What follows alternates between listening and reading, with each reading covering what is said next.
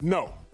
Now, he's cost himself more money in his deal that is to come, but he hasn't cost himself a new deal. Here's why I say this.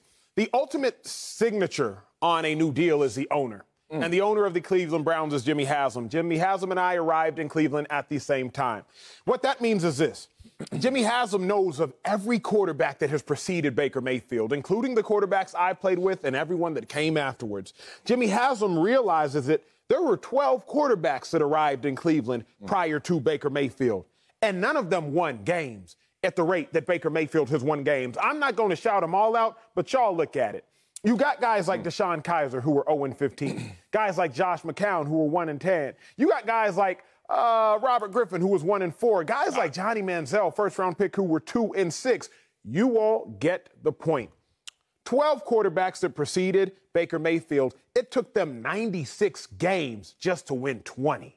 It took Baker Mayfield 41 games to win 21.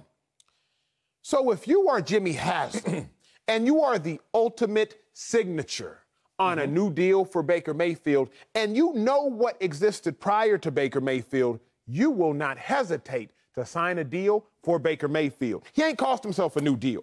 I'll lastly summarize the point in a way that I just now thought of, and I realize most people haven't thought of. This is why Baker Mayfield didn't cost himself a new deal, Sel. Let's go. Most people are looking at Baker Mayfield and saying he is not as good as what the future has to offer. But you got to look at Baker Mayfield and say he is so much better than what the past had for us. When you look at Baker Mayfield in comparison with the past, as opposed to looking at Baker Mayfield in comparison with the anonymous future, then you realize just how valuable Baker Mayfield is. Baker Mayfield is not the greatest thing the Cleveland Browns will ever have. No. But he is the greatest thing the Cleveland Browns have had in the last 25 years. Right. I follow everything you're saying. And I respect everything you're saying. And that's why Baker Mayfield is costing himself a new deal. Now, a new deal is different than the old deal that was going to be offered to Baker Mayfield. The old deal is always the status quo deal that we're all thinking about. If I don't splash in the NFL, then they ain't going to give me nothing new that's beyond what I'm getting in reality. New means imagination takes over. Old means, hey, I'm just a guy. I'm just one of the other guys on this team. I'm just another quarterback. Baker Mayfield finds himself in this position because, Acho, you just bought a new home. I saw it on Instagram. I saw it on Twitter. I retweeted it, right? Would you ever bought that dream home in a bad neighborhood? Well, you know what? You want to know why? Two things at play. One, I don't want to be around all that, right? And two, the comps will limit the value of what you are. Now, you're selling me a different proposition. You said that Baker Mayfield, hey, this is the home you got. And it's a bad neighborhood. Look at all these quarterbacks. You named them all. But this is going to help your value. Now, nowhere in the world does it help your value that having that situation except in the NFL. But you know how it helps your value? You know how it activates your value? When you help yourself help that value. Baker Mayfield has not helped himself. Baker Mayfield has shown that he's more of the same than different. Therefore, his value will be compromised. I give it to you simply like this. Baker Mayfield has not separated himself from the pack. So no new deal, no imagination deal is going to take over. It's going to be more of the contemplation. Is he just like that long-ass list you just gave us of suspect quarterbacks? Because Baker Mayfield right now is suspect. How is he on a team that has top 5 defense, top 5 running game? Everything you look at in every major statistical category is a top-tier unit. Offensive line, tight ends, wide receivers, et cetera. And then they're 26 in passing. And Baker Mayfield dictates one thing in terms of major statistical categories, the passing game. So Kevin Stefanski, who has that meeting with Jimmy Haslam, says this: we're great everywhere else except. And then you think the pushback's going to be, but he's better than the worst we've had. That's not good enough to get you a new deal. It gets you the old deal. It gets you the regular deal. It gets you the status quo deal, but it won't take you to a place of imagination. So Baker Mayfield is costing himself not only a new deal, but money even in that old deal. I would agree with you if everything you said was true and accurate. Okay. But it's not just that Baker Mayfield is better than the worst the Browns have had. Baker Mayfield is better than the best the Browns have had. Bernie Kosar? Since I'm finishing that sentence. Since Bernie Kosar in 1988, 1989. Like, Baker Mayfield is better than the best the Browns have had in 26 years. So if you're Jimmy Haslam, I would ask head coach Kevin Stefanski this: if not Baker, then who? Because so often we ask Rob Chudzinski, head coach for the Browns, hey, then who? We ask Pat Shurmur, a head coach for the Browns, hey, then who? We ask Freddie Kitchens, hey, then who? We asked so many coaches for the Browns, hey, then who? And all of their answers turned out to be lies. Because all of their answers were not better answers than the solutions they had before.